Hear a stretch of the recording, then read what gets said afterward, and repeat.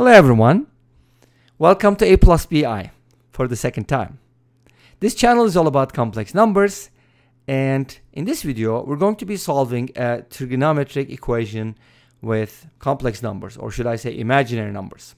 Well, I said for the second time because I just published a video an hour ago. Hopefully you've seen it, because that's a very exponential equation. If you haven't seen it yet, go ahead and check it out. Anyways, I'll link it here. So we have sine z equals I, and we're going to be solving for z values. Now, can we find sine of any angle? Yes, we can. And that's always going to be between -1 and 1. So if z is real, its sine is bounded, right? But in the case of complex numbers, there are no limits, there are no boundaries. So sine z can be anything, doesn't have to be between -1 and 1 inclusive. It can even be imaginary. Imagine sine of an angle is imaginary. All right, that's what we're going to do.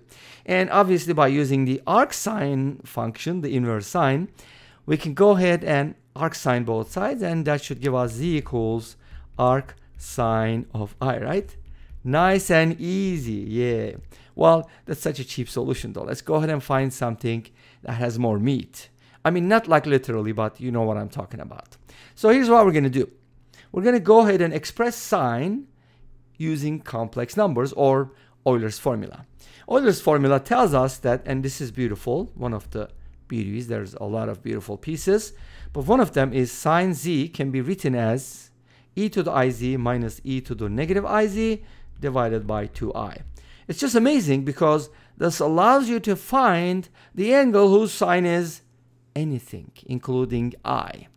And now in this case, we're going to set it equal to I, right? And then just solve for z.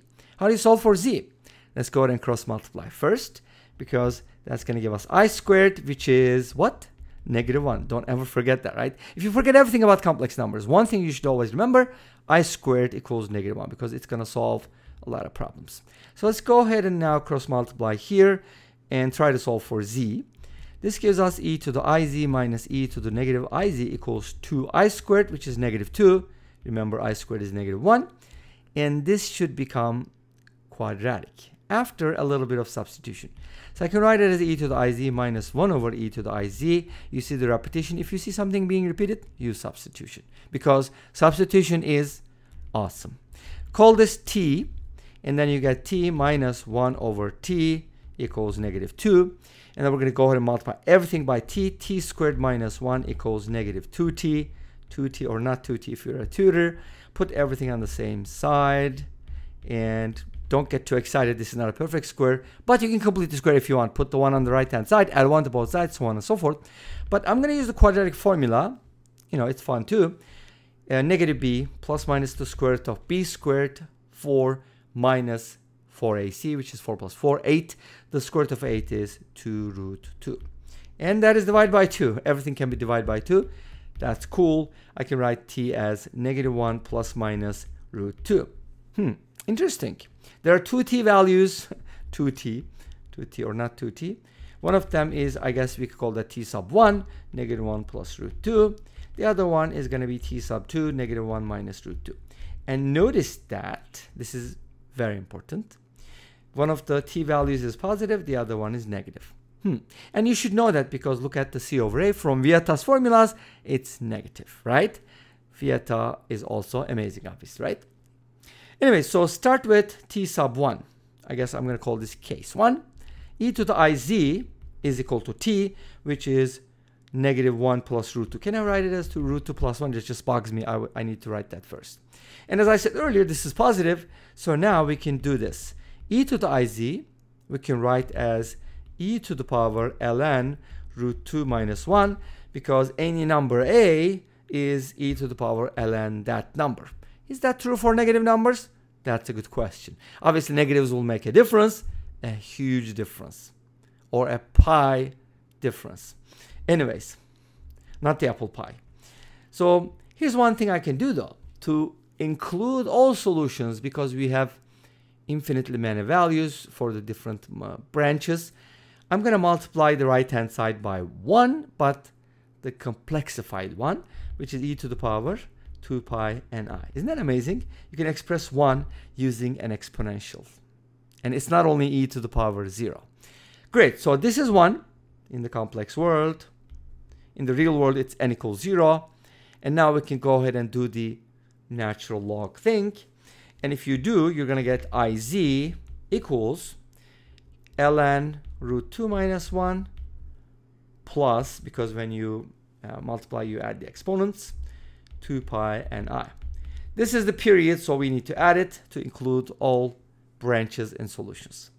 So we're going to be solving for z, so what should we do? Divide by I, right? No, that's not the right answer. The right answer is multiply by negative I, because it's cooler. I don't know. A lot of times people, including black pen, red pen, and I'm not saying that's anything negative, multiplies, or I mean divides by I, but that's okay. I just do it a little differently, multiply by negative I.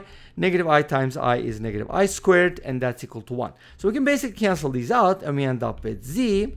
And here, when we distribute, this is going to be negative I squared again, which is 1. So I can just write 2 pi n, but there's going to be a negative sign here, minus I times ln of root 2 minus 1. ln of root 2 minus 1 is real. Be careful about that, because you have to make sure that's a positive value, right? Cool. So n is an integer. Did I say that? I probably forgot. But this is one of the z values. Great. Let's go ahead and keep that in a frame, because we're going to refer to it later. And look at the second value, the second branch. Or I shouldn't say second branch, because we're not talking about different branches. I should probably mention the other t value that is negative. And that's definitely going to give us something very different. So in the second case, we have e to the iz equal a negative number. In the real world, e to the power something cannot equal a negative number. But in the complex world, everything is possible, right? And notice that this is negative, but don't worry, we can fix it with a little touch. And here's how it goes. First of all, I want to express this guy as a complex number in polar form. So I'm going to absolute value it, which is going to give me root 2 plus 1. And then I'm going to go ahead and multiply it by e to the power I pi, which is actually negative 1 in the complex world, right? So by multiplying by negative 1, I'm getting the same thing. But you got to consider, again, all branches, multiple solutions, because it's multi-valued. And this time I'm going to use a different integer, k. So I need to add multiples of 2 pi. And this is my setup. Let's go ahead and use the ln. Same thing. iz is equal to ln root 2 plus 1. And notice that this is the modulus.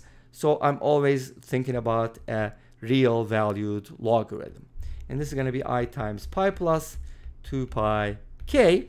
And I can do a little bit of, simplifying here. Of course, I have to multiply by negative I. And then after that, I'm going to be getting the z.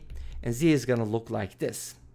I just want to write this as 2k plus 1 multiplied by pi, which emphasizes that we're dealing with odd multiples of pi, so you're always hitting that negative 1 there. You see what I'm saying?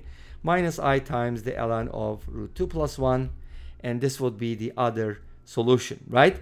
Now let's go ahead and take a look at some special cases, and that's going to be for n equals 0. We're going to get z equals negative I times ln root 2 minus 1, an imaginary number, right?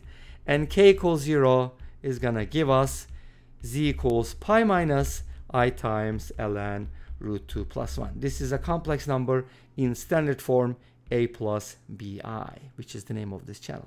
And this brings us to the end of this video. Thanks for watching. I hope you enjoyed it. Please let me know. Don't forget to comment, like, and subscribe. I'll see you next time with another video. Until then, be safe, take care, and bye-bye.